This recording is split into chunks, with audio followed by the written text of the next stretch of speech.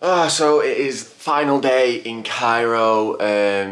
So yeah, last night I didn't manage to get to the second pyramids. I got back to the hotel, had some food and a drink, and apparently it's just too late. I think everything closes quite early, so I didn't manage to get there. So today the plan is to go and see the museum, because I heard the museums in Egypt are amazing. So I'm gonna head to one of those later on, and then I have booked a flight for this evening at 11 PM, which will take me to Abu Dhabi. So this is actually the longest flight I will have been on this trip so far. I think it's 3 hours and 20 minutes. Bit of an awkward timing really, so I leave at 11 PM, which means obviously I save money because I don't need accommodation for tonight.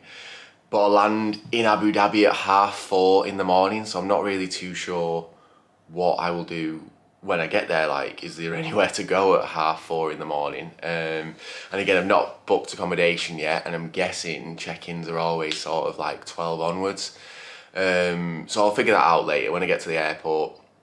We'll figure all that out. So yeah, today's plan, just get up, go for breakfast, head to the museum, have a little look around that, and then yeah, another travel day. So let's go, off to Abu Dhabi we go.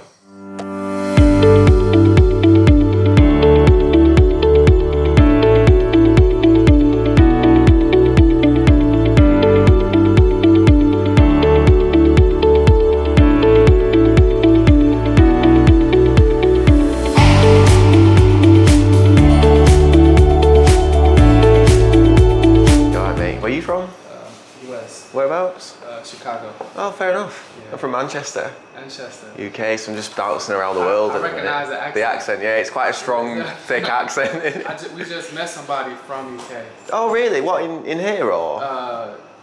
Africa. So what are you guys doing? Are you just travelling about? Or? Yeah, just traveling.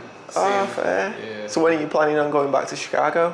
In like 3 days. 3 days? We was in Kenya for a couple of days. Yeah. So where have you been so far? Was it just got here today. No, I mean since leaving Chicago, have you gone Kenya, then here, and then going back? Yeah. Oh, fair enough. Yeah. So I left Manchester on the 28th of September. I got a £10 flight, went to Carcassonne in France, stayed in France, then I went to Toulouse, flew from Toulouse to Milan, went all around Lake Como, then I went to Bratislava, got the train to Vienna, went to Istanbul, then arrived here. You on a whole tour. And now I'm thinking, do I just do the world tour? Do I just go around? If I get to Chicago, I'll have to hit you up and be like, listen, I'm in Chicago now.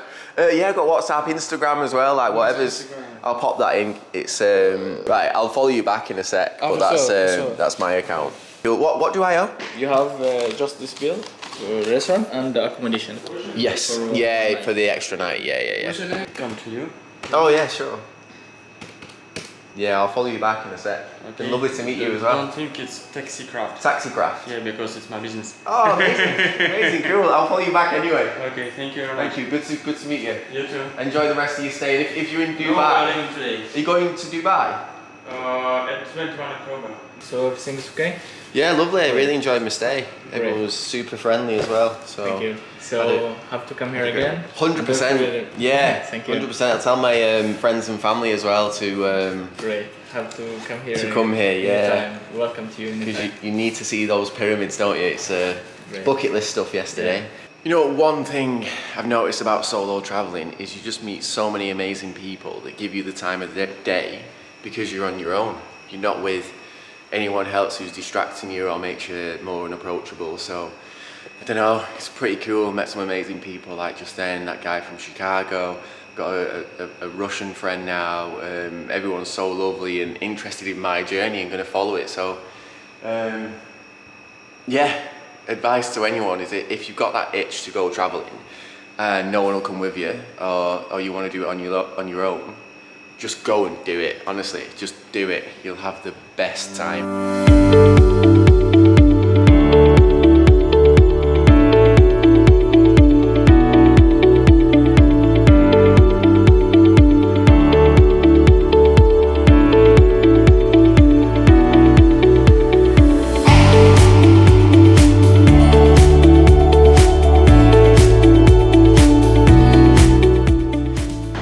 Just arrived at the National Museum of Egyptian Civilization, which everyone's been recommending. So I did my Google search and there is like older museums, but all the locals have told me this is the place to go. Apparently this is where the mummies are kept. So we're here. But just a side note, that Uber driver on the way here, like, I mean, he seemed a nice enough guy, but the roads and the way they drive is mental. Makes subway surfers look like a breeze. Honestly, no one takes notice of any lane markings. They're weaving in and out, constantly just flying through the traffic. It's not something you get in the UK, that's for sure. But yeah, I'm gonna get myself inside now, spend the day exploring this, and then head to the airport probably when this closes now. I've got time to spare, so yeah, let's get inside and check the history of Egypt out. So now we're inside the museum, ready to have a look around. Here it is. Apparently the mummies are down through there, which I'll go and see later. But yeah, I managed to get rid of my backpack as well and my hoodie, so they've got lockers here, so I'm guessing that's going to be safe. So that means I'm not lugging 12 kilograms around with me, which is just heavy. I hate the travel days because I have so much to carry. But yeah, let's go and see all the stuff the museum has to offer.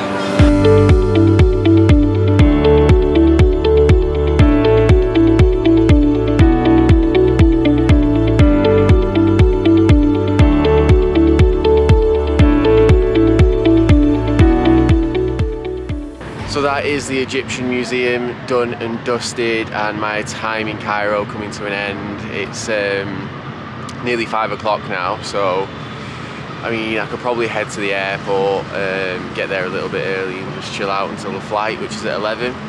But yeah, I've actually really enjoyed my time in Egypt. The pyramids were amazing. Like, that was such a bucket list moment for me and something that I'd really enjoyed.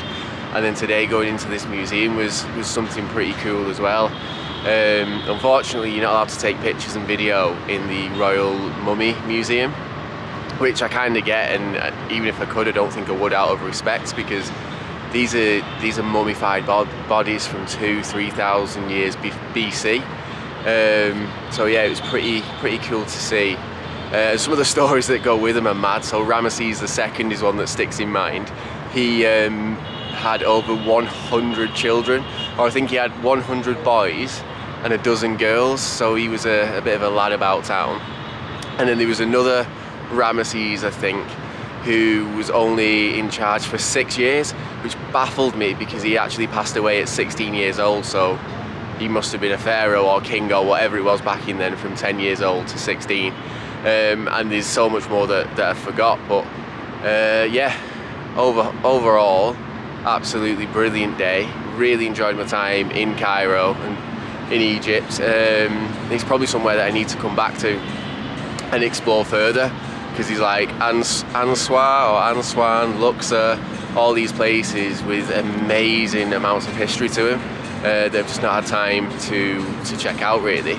So yeah, maybe one to come back to. And then as of tonight, get the 11 PM flight to Abu Dhabi, land at 4:30 tomorrow morning, and yeah, figure it out from there.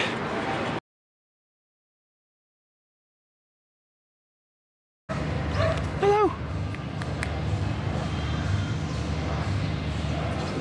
They're so cute. Hey.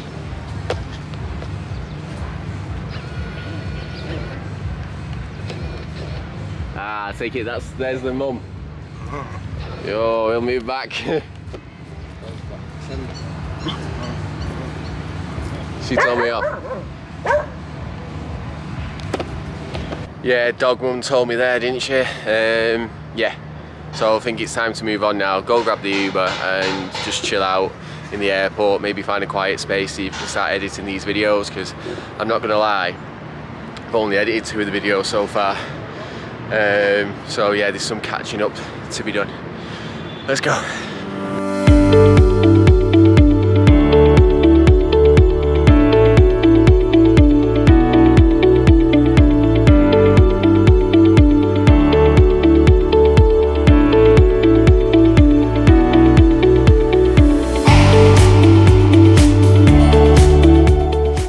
Whoa, those Uber journeys are always something mental, aren't they? To begin with, he was asking me for cash and stuff, which makes no sense because you already pay on Uber. But I take it we didn't need any in the end, and it turned into a party bus, so you know, you can just never judge these things. So now I've arrived at the airport, it's 6 PM, the flight's at 11, so I've got loads of time. Just need to figure out which terminal I'm at. That's terminal 1, I think that's terminal 2. Get myself checked in, get some food, and then just chill out and get ready for the flight. What a nightmare. So I've come to the airport early because I'd done the museum and I had nowhere else to go, and I obviously don't know Cairo well enough to go somewhere else. So I came to the airport. It's like 20 past 6 now, and I'm not allowed to get my boarding pass until 8 PM because obviously the flight's at 11, so I was hoping to get through security and chill out in the lounge, and now I'm just stuck here waiting until the gate opens for me to check in. So that's 2 hours of no food because I'm starving now as well. I need some food. So yeah, there's not really much I can do, and I'm sure you can hear the crying. So I don't know, I think tonight's going to be another long night without any sleep. So yeah, might have a look for hotels and see where I can check in Abu Dhabi tomorrow to recover yet again, and then be free to do maybe the Palace the following day, which will be Friday. So yeah, we'll just wait it out and see.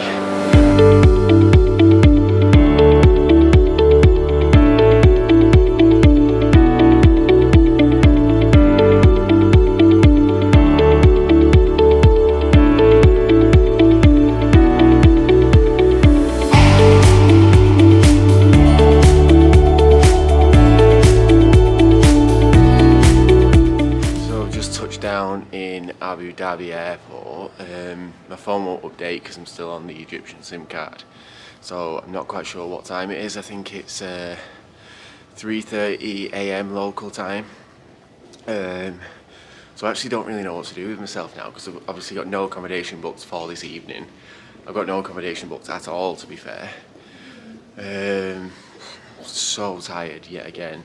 These late evening flights are really not the best. In Air Arabia, legroom was horrendous, far worse than Ryanair, and that's saying something. So again, couldn't really get any kip on the plane.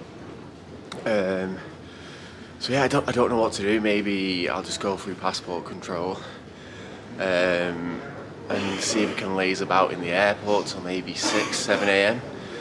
Then have a look for some accommodation. Head there, hopefully get an early check-in if possible, and just chill out tomorrow. Again, it's going to be like Egypt day 1, where I'm just going to need to catch up on my sleep, chill out and not do too much, and then hopefully tomorrow then head to the mosque and see that.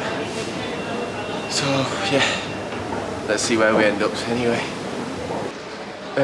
I've just gone and got a local SIM card, and Dubai or Abu Dhabi must actually be 2 hours ahead of Cairo time, because we've jumped forward now 2 hours, so it's nearly 5 AM, which is better. I think is better. I still don't really know what to do. Maybe I look for a hotel and just head there, and hopefully like maybe I can sleep in a lounge or something until my room's ready. Or I can have one last wander around this airport and see if there's a quiet place to kip down, because obviously like these seats aren't comfy. Like I'm not going to be able to sleep here. So yeah, maybe I'm best sort of figuring out where I'm going to stay and then see if I can just get transport there. I'm guessing taxi might be the best route, but again, I've got a local SIM now, so I'm going to start Googling everything and see if I can figure it out. But yeah, sometimes I think I can't think properly or speak properly when I get this tired. So sleep is first priority, really. But yeah, we'll figure it out. We'll sort something out and we'll get moving very, very soon. Right, so I've just jumped in a taxi from the airport. It's now 5:30 and we have got a room booked now at Al Ain Palace. So it's got a pool, it's got a gym. It was only £46, but then when you add the taxes, it goes up to £60. So a little bit more expensive than what I'd like to pay, and especially when I've been staying in hostels in Europe. But there's just no option in Abu Dhabi, so that's where I'm going to be staying tonight. I just hope they let me have an earlier check-in so I can get some sleep, but if not, I'll just go by the pool and chill out there. So once that sun rises, all should be good. And now we are just on the way to the hotel. And how far away are we?